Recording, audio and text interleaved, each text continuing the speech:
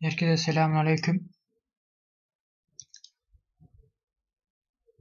Ben YouTube'da Yozgat Oyuncu kanalının sahibi Emre Yaylagül'üm. Size bugün nasıl FIFA Online 3 deneyeceğini göstereceğim. Önce bu sayfaya geliyorsunuz. Bu sayfa benim sayfam. FIFA Online 3 Türkiye Series sayfası. Sayfanın başa tutturulan yönlerisinde anlatıyor size nasıl oyunu yükleyeceğinizi. Önce bu siteye giriyoruz. Oyunu yüklemek için oyunu yüklemek için bir programa ihtiyacınız var. Nasıl Steam oyunlarını yüklemek için Steam ihtiyacınız varsa, FIFA'yı yüklemek için Origin'e ihtiyacınız varsa, FIFA Online yüklemek için de Garena'ya ihtiyacınız var. Buradan indiriyorsunuz Garena'yı. Sonra Garena'ya üye olmanız lazım tabi. Buradan yapıyorsunuz. Buradan e-mailinizi giriyorsunuz. Kullanıcı adınızı giriyorsunuz. Şifre. Yer fark etmez. Kabul edip Register Now diyorsunuz. Sonra program Garena yükledikten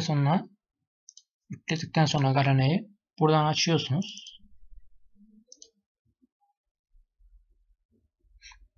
Önce güncelleme var mı ona bir bakın. Güncellemeyi yaptıktan sonra buradan oluşturduğunuz kullanıcı adıyla şifreye girip giriş yapın Garena'ya.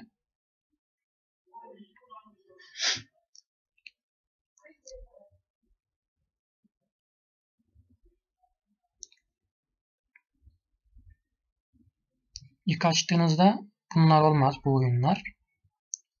Sizin şuradan ayarlarınızı değiştirmeniz lazım. Burası Malezya değil, Türkiye olur. Türkiye olur ilk başta açtığınızda. Ama siz ya Malezya ya da Singapur yapın. Benim tavsiyem Malezya'dır. Çünkü Malezya'da daha az adam var. Daha az lag var burada da. Ondan sonra burada da istediğiniz gibi Garena ayarlarınızı düzenleyebilirsiniz. İşte Facebook hesabınıza bağlanabilirsiniz. Temaları Garena'nın. Onlineken bana bildirim gönder. Otomatik olarak Windows başladığında başlasın. Oyun başladığında Garena silensin. Diğer Windows'ların başında Garena Plus saklansın gibi değişik ayarları var. Keep Message Story işte. Değişik istediğiniz gibi düzenleyebilirsiniz ayarlarınızı. Ondan sonra burayı yaptıktan sonra burada FIFA Online 3 çıkar. FIFA Online 3 seçip buradan Download diyorsunuz. Download çıkar. Start yazmaz. Download FIFA Online 3 yazar. Buradan Download deyip indiriyorsunuz oyunu. Oyunu indirdikten sonra zaten size setup olarak buraya indirir oyunu. Garena Download diye bir dosyanın içine indirir setuplarını. Ondan sonra setuplarını indirdikten sonra kendi otomatik olarak başlatır yüklemeyi. Yükledikten sonra eğer güncelleme varsa burada Update FIFA Online 3 yazar. Güncellemeleri de yükleyin eğer güncelleme varsa. Güncellemeden sonra Start FIFA Online 3 deyip oyuna girebilirsiniz. Oyunda klanım var.